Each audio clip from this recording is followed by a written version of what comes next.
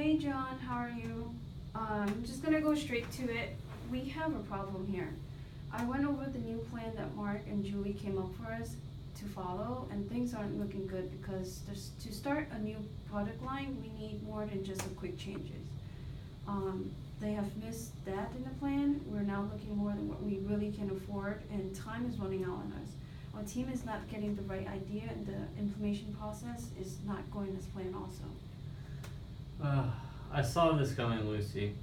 Well, we need to get on this and change our plan.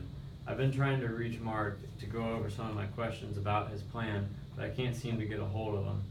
This lack of communication is going to cost us a lot. We need to go meet with him as soon as possible. I refuse to let our business go down like this.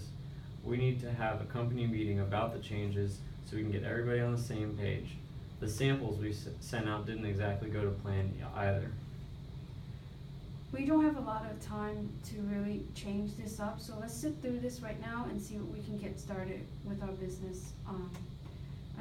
Our business is on the line here, and just like you, I refuse to let this business fall apart. We really worked hard and to start this company together. I'm sure we can work together to save it with our ability and knowledge in this health industry. I believe that we can do this.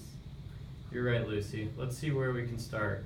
Maybe first we can start by training all the workers on this new production line. I know we need new machines to create this liquid supplement, and as far as the ingredients, I've been working on a few ideas that we can test and put out for our survey. Let's not think about the profits and just work on what we can do to start this new product line as fast as we can and implement it in the right way. I will get the training schedule started and give Julie a call to see how we can meet with the both of them to go over everything.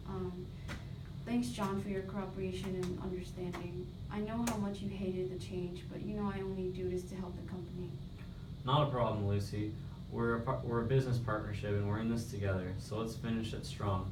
We have conquered all of these things through the years, and this is only putting us to a test. Let me know when the meeting is and I'll lay out the necessary changes. Thanks, John.